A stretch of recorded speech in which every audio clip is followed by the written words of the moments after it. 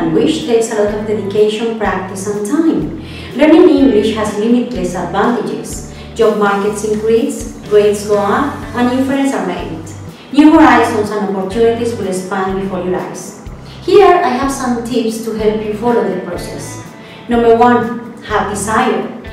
Learning English requires a lot of passion and persistence, as everything in life. Only by true desire will keep you motivated.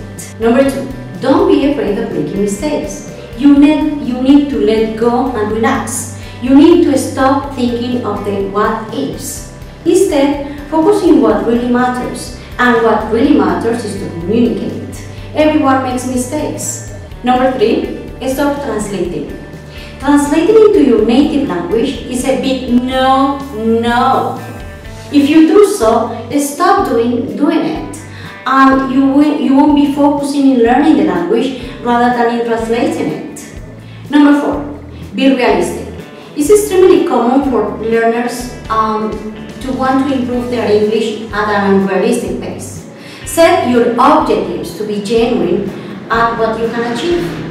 Number 5, be patient with yourself. Remember that learning is a process. To speak English well takes time. So don't be hard to yourself.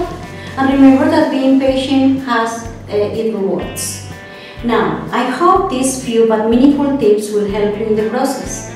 Remember, learning English in English for everyone is as easy as 1, 2, 3. So long.